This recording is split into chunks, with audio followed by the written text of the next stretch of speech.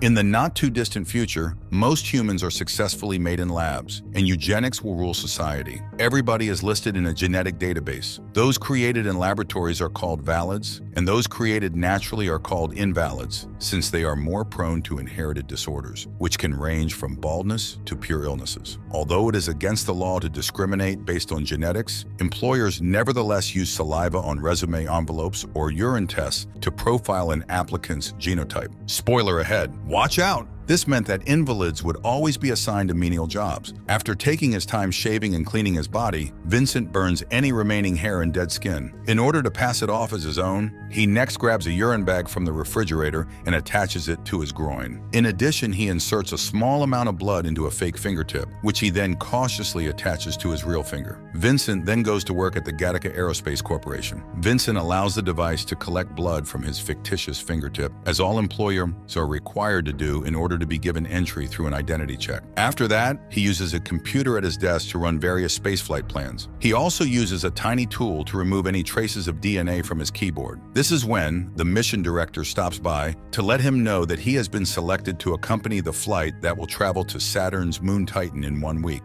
Once the man leaves, Vincent covertly opens a jar and scatters nails, skin, and hair all over his work surface. Then he places a hair on the comb he keeps in the drawer of his desk. Afterward, he has a substance test to ensure he is clean before the mission begins. He offers the urine sample from the hidden bag, and the machine indicates that the patient is Jerome and that the sample is valid. Irene, a co-worker, stops by to congratulate Vincent on landing the mission. Then a flashback revealing Vincent's early years takes place. Born naturally, which was already uncommon back then, Vincent's mother unexpectedly became pregnant when the two of them had a quickie at the beach. As soon as the physicians grabbed him, they took a blood sample and determined that he had a high risk of developing several illnesses. Therefore, his life expectancy was 30 years. Vincent had a very tough childhood. Not only that, but due to his gene flaws, Vincent's insurance would not pay for any problems he encountered, so no school would admit him. In the end, his parents chose to use a genetic lab when they wanted to become parents to a second child. Though Anton was delighted to spend time alongside his brother, Vincent noticed that his parents had a favorite. The brothers used to play a game called Chicken in the Sea while their parents hadn't been looking. The purpose of the game was to see who was able to swim the furthest from the coast before feeling afraid and turning around. In this competition,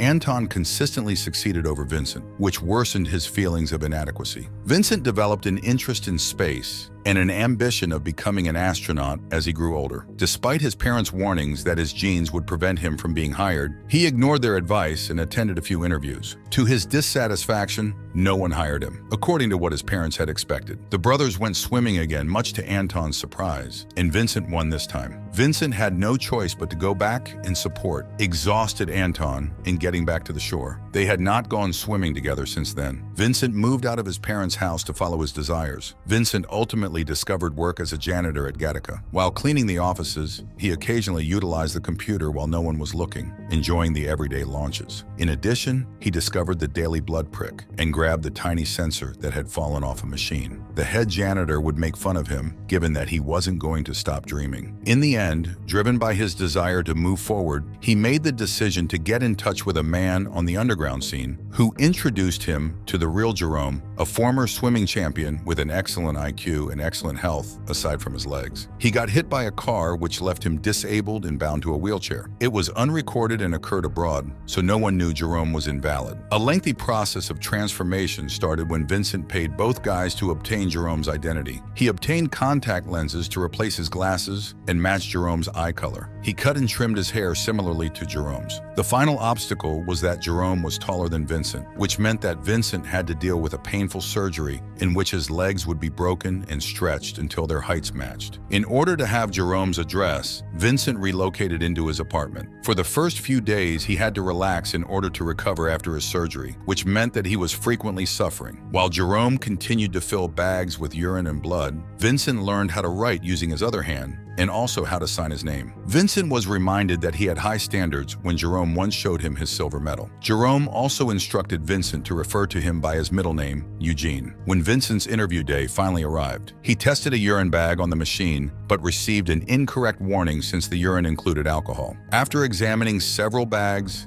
Vincent discovered the last one to be clean and took it with him. He then started to blame Jerome for the repercussions of his addiction. When the doctor took the test in the office, the device recognized Vincent as Jerome, making it a legitimate test. He was employed right away based only on his IQ. They didn't even send him for a formal interview. After that, Vincent had to properly wash his body every day in order to remove any loose hair, nails, or skin, all of which were burned in an incinerator. Seal-proof bags were used to store all the clothing to prevent infection. Vincent would maintain a false appearance while working by spreading Jerome's samples on his desk and using the fictitious fingertips stained with Jerome's blood to pass the identity check at the door. No one ever voiced suspicions. At the moment, the corporate administrator has been killed with a keyboard, and everyone in Gattaca is terrified. Gazing at the disturbing scene, Jerome scratches his eye and misses to realize that one of his eyelashes has fallen out. The police show up shortly after to collect every trace of DNA from the crime scene, including the eyelash. Vincent will still be traveling to space, and the trip is not being canceled. He tells Jerome the news, and they decide to celebrate by going out. Irene gets Vincent's hair from his drawer at work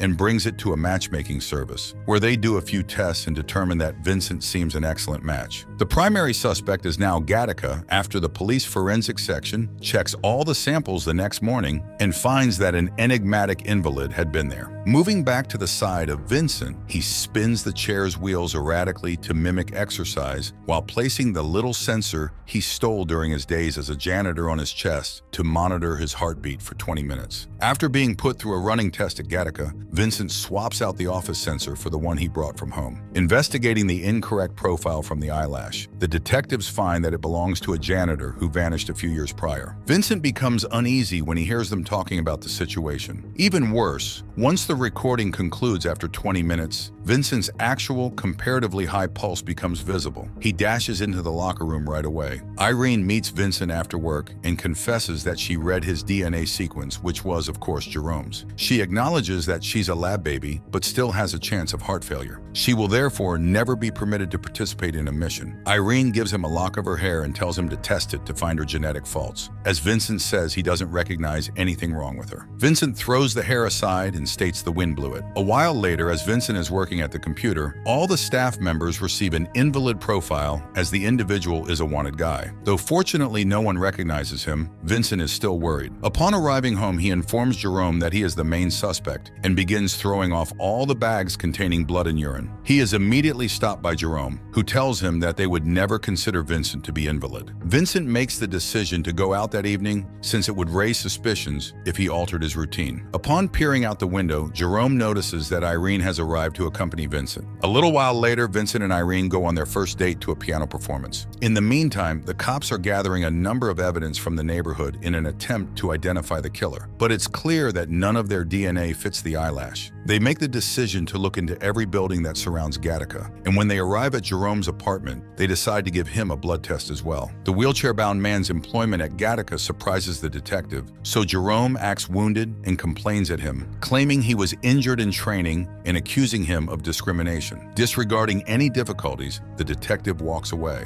Some cops remove all the trash bags at Gattaca. Irene and Vincent discover that the police have blocked the road because they are checking everyone in the vicinity on their way home. Without delay, Vincent takes off his lenses and claims he has been drinking to prevent himself from performing a spit test. Instead, the police get a blood sample from him, where he uses his fake fingertip. Irene says she wants to show Vincent something when they pass the check. She pulls the car off a few miles ahead. Subsequently, the investigators find that the eyelash and a cup found in the workplace trash share the same DNA. According to the theory, the administrator was murdered by the invalid because he discovered the truth. Now at Gattaca, blood samples would be taken straight from the vein rather than using the fingertips. When it's Vincent's turn, he quickly swaps out his blood sample for Jerome's. When the investigators rerun the test, they find no error. Vincent and Irene go on a second date that evening. The police break up their lovely dance by gathering up various items containing DNA, such as cigarette ends and napkins. They also want to test people, so Vincent and Irene quickly flee by the back door. Irene asks who the detective shouted as Vincent, to which Vincent responds by kissing her. Shortly after, the couple is spending their first time together in Irene's apartment. Vincent hurries to the beach in the morning after discovering a hair on the pillow, where he uses sand sand and pebbles to remove extra skin from his body. In the meantime, the investigators determine that additional testing is necessary after comparing Jerome's and Vincent's profiles. They return to Gattaca and, still referring to Jerome, grab the keys from Vincent's keyboard as they inquire about him. When Irene learns this, she quickly tells Vincent to go home because he appears sick. Irene informs the investigator that Vincent went home as he was sick, and Vincent realizes that she is speaking in code as he exits the building. The investigator invites Irene to join him at Jerome's house. Concurrently, Vincent calls Jerome and informs him that the cops are on their way and he should be himself. Jerome gets out of the wheelchair and carefully pulls his legs up the steps to the main floor. After extracting blood, the investigator is irate to discover that this is in fact Jerome. Subsequently, Vincent emerges, and Irene spots him beside Jerome as they address each other by that name. She is hurt, but Vincent follows after her, explaining what's happening and swearing that he didn't murder anyone.